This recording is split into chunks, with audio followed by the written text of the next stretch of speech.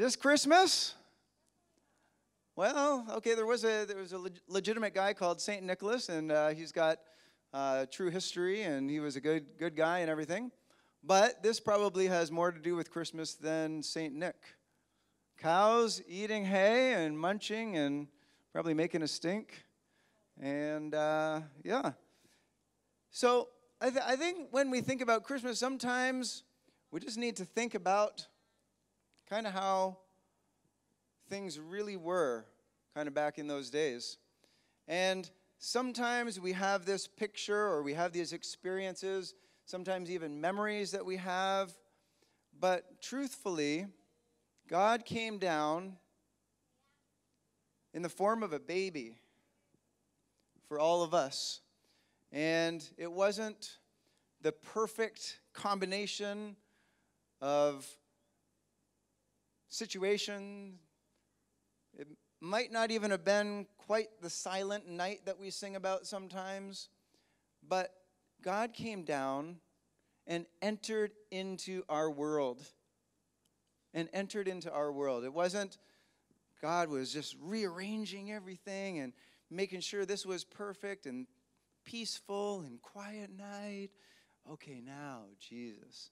No, there was a lot more going on that was kind of tumultuous during those times. And we're going to look at some of those in a little bit. But, you know, sometimes I think in our lives, we can think about Christmas. And I know for me, I have a lot of nostalgic feelings when it comes to Christmas. I have a lot of good memories thinking about some of those experiences that I've had over the years with my family and sometimes missing family and being away from them. But I know not everybody has a lot of good feelings when it comes to Christmas. And I know that a lot of us here in this room today, we are a long ways away from our family and the ones that we know and love. Sometimes, I know some of us are away from our moms and dads and brothers and sisters, nephews, cousins. Some of us are away from our kids, other countries. And sometimes when we think about the Christmas time, it can bring a lot of, I miss them so much. Or maybe you haven't had any good experiences. Maybe your Christmases haven't been so peaceful and so full of happiness and joy. But the true story of Christmas was God coming into a situation that was less than ideal. He came into a situation that was really less than ideal. Sometimes we hear some of the songs that we sing around Christmas time. We began with some songs. From now on, our troubles will be miles away. Anybody heard that line from a song? Have yourself a Merry Christmas. From now on, our troubles will be miles away. Sometimes during Christmas, our troubles are sitting right next to us at the table. They're not miles away. They're right there with us, right? It's not always, happy and dreamy. You know, sometimes they're right there in our face. It's the most wonderful time of the year. It's the happiest season of all. Sometimes you hear those words and I'm like, okay, yeah, in a kind of a dreamy sort of world, yeah, it can be. But faced with the reality, you know, missing friends, missing family, you know, maybe there's some tensions, maybe there's some unresolved conflict going on, maybe there's financial pressures, maybe you're dealing with health issues, health problems, and sometimes those things can be right there. But I want to talk just for a few minutes about the first Christmas. And I want to emphasize some points that show us that things weren't perfect in those days either. Most of these points are from Luke chapter 2 and Matthew chapter 1. We don't have time to go into all of that and read it all, but I would encourage you to take some time this week and read those two chapters in the Bible that has the story of Jesus' birth. But let's think about some of the things that happened during Jesus' birth. The first is that an angel came to Mary and said, all right, you are engaged to be married to Joseph, but you're going to become pregnant. And Mary, with grace in her heart and love towards God, said, okay, let it be according to your will, God. Little did she know this was going to bring a lot of turmoil into her life. So think about it. She was engaged to Joseph, and all of a sudden now she's pregnant. She's there amongst her family, and she started to show the signs of being pregnant. I'm guessing, the Bible doesn't go into a lot of details, but if family is like family is now, there's going to be a lot of scrutiny, questions, doubts, probably some accusations, probably some rejection. Mary, what did you do? Oh, yeah, sure, it was an angel that came to you. Yeah, right. That hasn't never happened before. Holy Spirit, yeah, right, Mary. I mean, let's get real. You know, this is probably some of the stuff that she faced. It wasn't silent night happiness, you know? It was like, oh, goodness, what's going on, Mary? And it's not just for, you know, a short season. It's, you know, for 9 months. She was engaged to Joseph. And Matthew, the book of Matthew chapter 1, it says that Joseph didn't receive a visit from the angel until it was evident that Mary was already pregnant. So there was some stuff going on. He realized that Mary was pregnant. She was showing, basically. And then the angel came to Joseph and spoke to him. But he said, his plan was, okay, she's my fiance. He was going to do the honorable thing and divorce her quietly. He was just going to put her away and say, okay, yeah, I love her, but, you know, look what's happened. I can't explain it, but this is what we're going to do. I'm going to put her aside quietly and divorce her quietly. So this is not just what Joseph was facing, but Mary was facing single motherhood, basically, is what she was facing.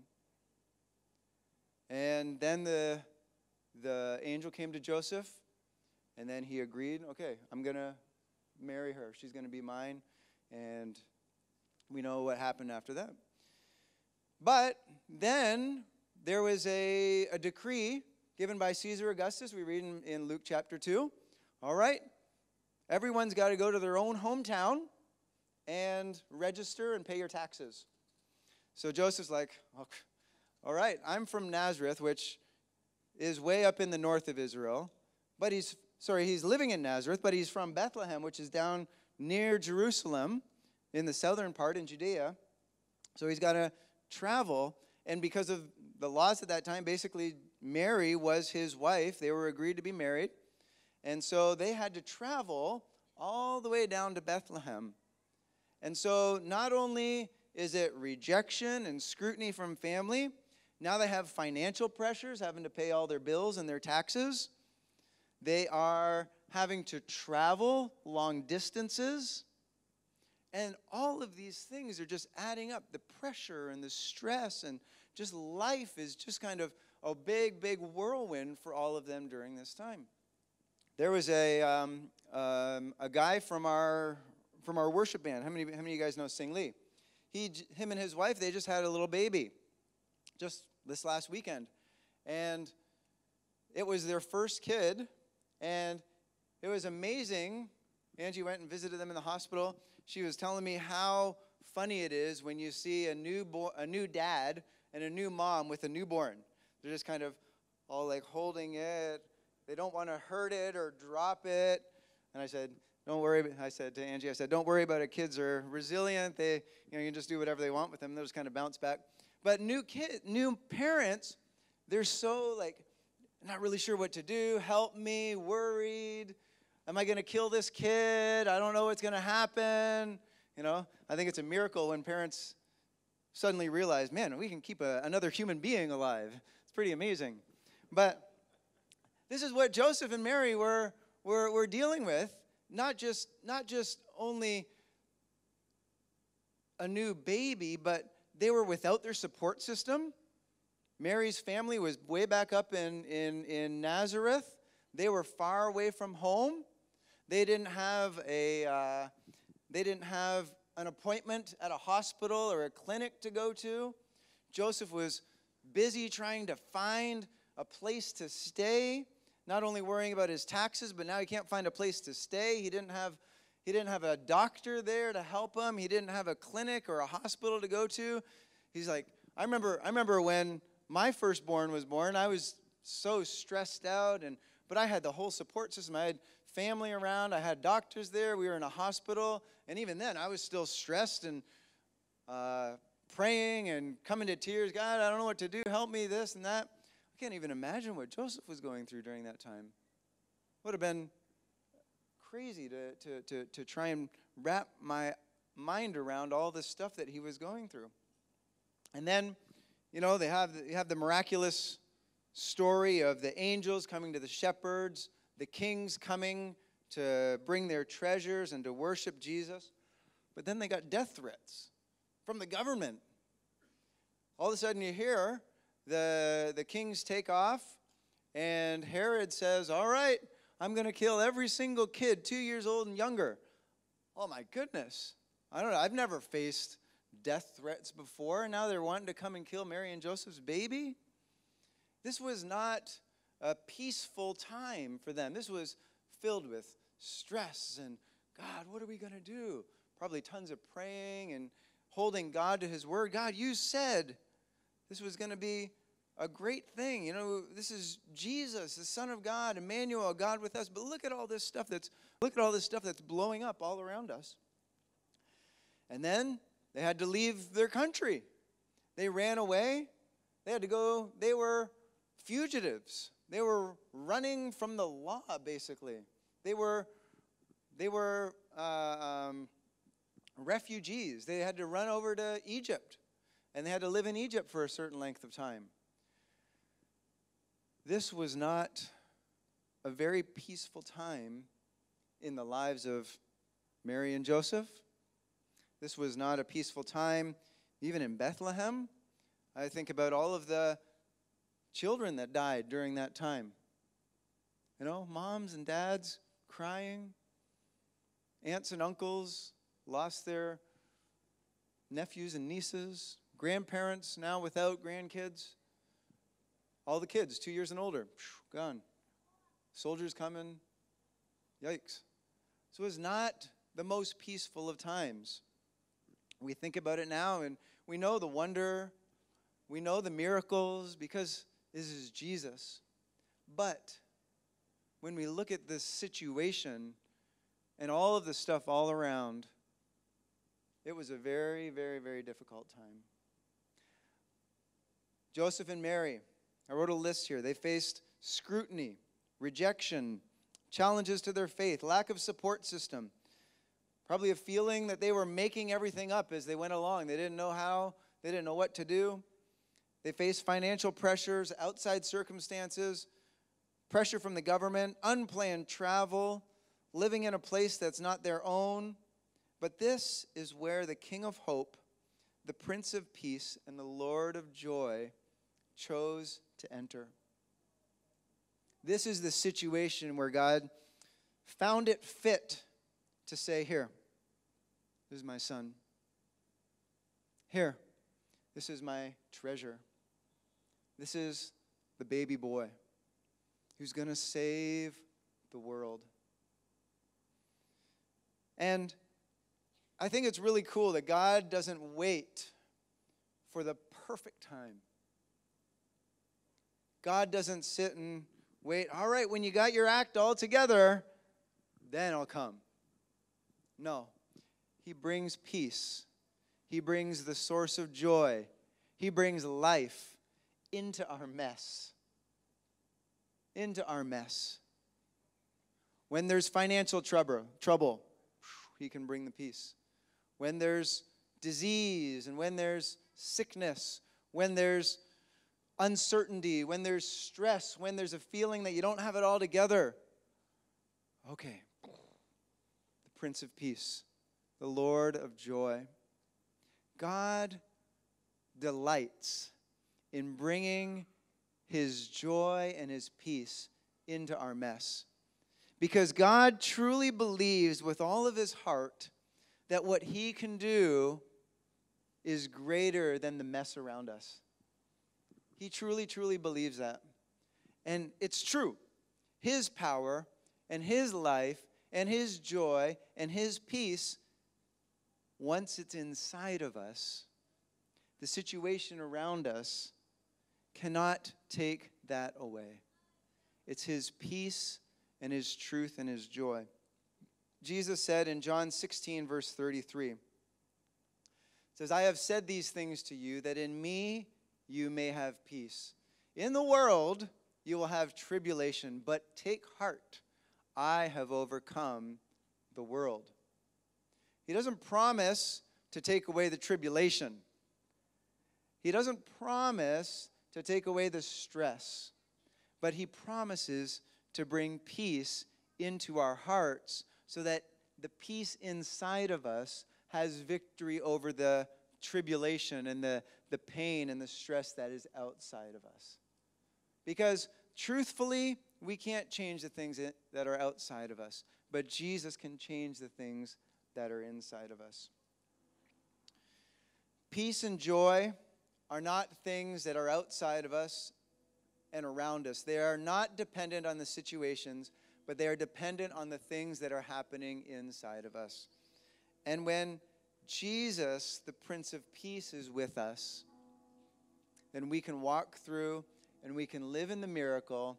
We can live with joy and the Prince of Peace leading us and guiding us and directing us.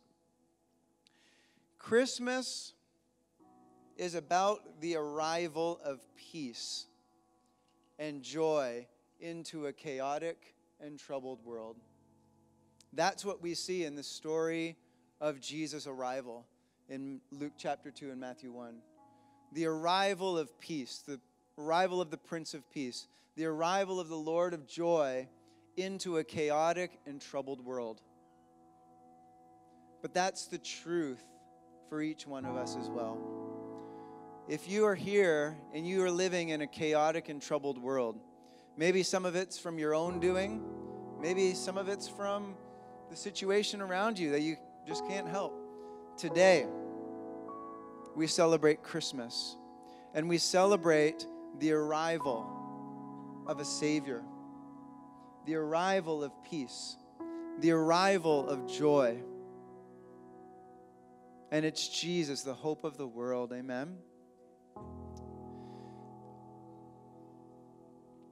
I began with the Christmas song, and I want to finish with the Christmas song.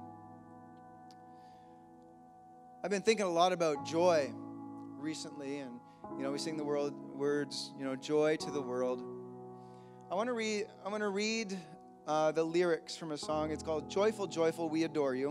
I'm going to read the first verse, and I want to read the last verse. It says, "Joyful, joyful, we adore you, God of glory, Lord of love. Hearts unfold like flowers before you, opening to the sun above. Melt the clouds of sin and sadness, drive the dark of doubt away. Giver of immortal gladness, fill us with the light of day."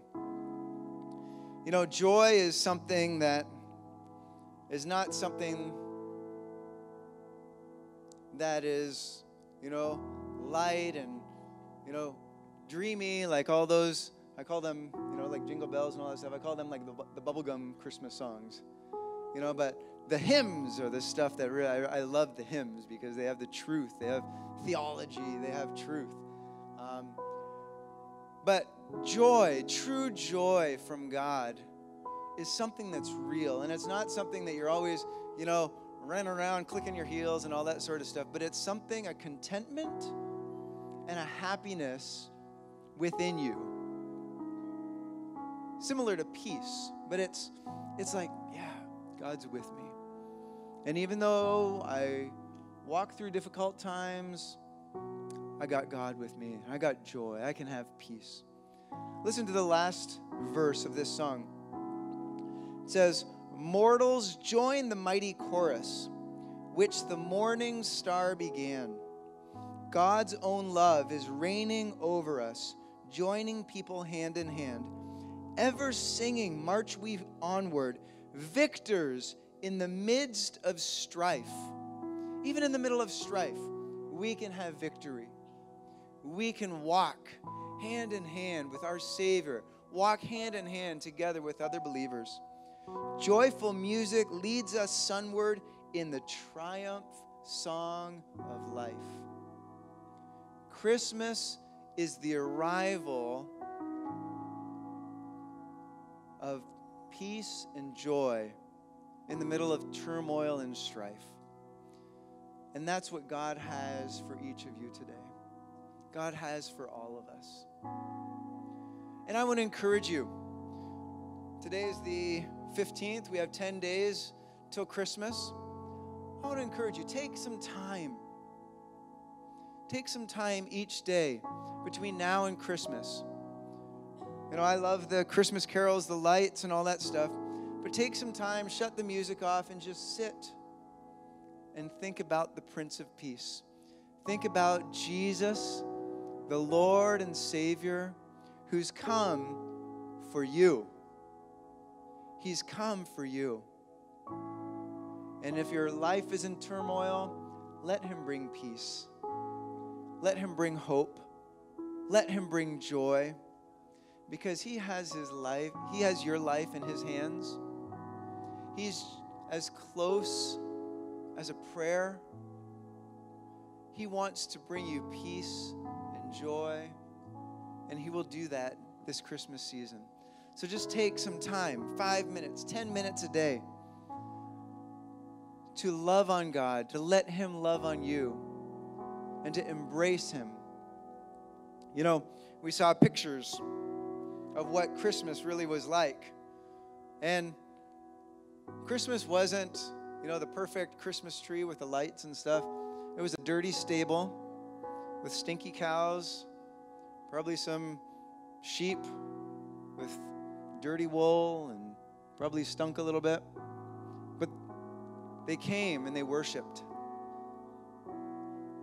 Sometimes it takes a little bit of humility. Sometimes we don't want to, oh God, how can you help me? Or I don't know. But sometimes it just takes a little bit of humility and say, God, I need you. God, I love you. God, come. And put aside our pride, put aside our fears. You know, when the kings came, here they are. You know, probably got crowns on their heads, royal robes. They humbled themselves.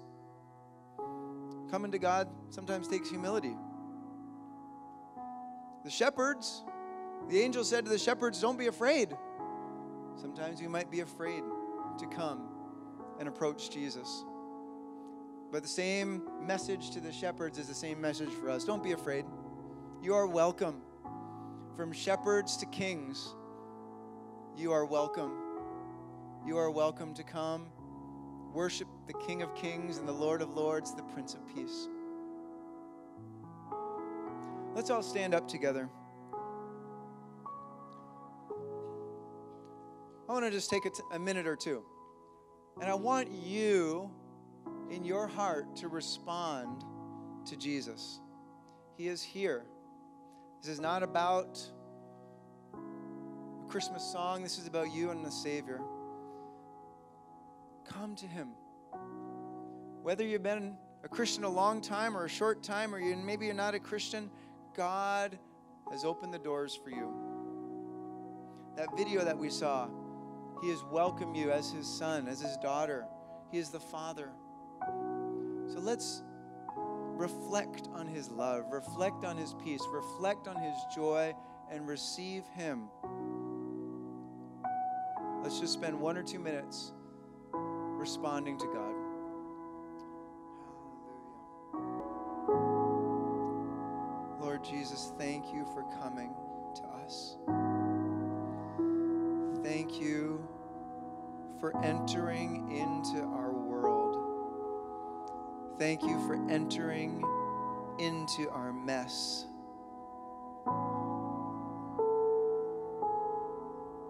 To the pain and the turmoil, God, you arrived.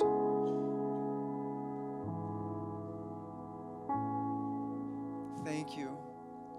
We honor you as our King and Lord. And God, I just pray for each one of us here that we would live every day with hearts that welcome you and respond to you and are humble before you. Say, you are our King. We love and worship you. God, I pray for each person here today pray for each person that's been living in pain and turmoil. Maybe it's this week. Maybe it's just today. Maybe it's the last month.